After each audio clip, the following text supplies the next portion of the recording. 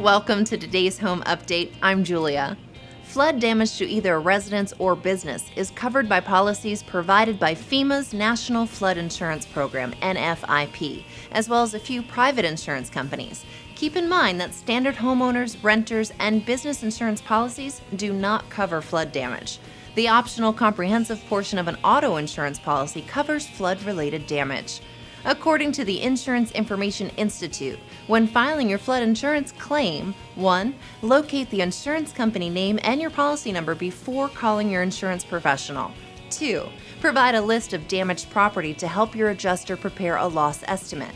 This includes a written inventory along with receipts, bills, and photos if possible. 3. Check with your adjuster before discarding flood-damaged items. If local authorities require disposal of these items for health or safety reasons, photograph them first for your records. 4. Understand that flood claim payment checks from your insurance company are often made payable to both you and your mortgage lender. 5.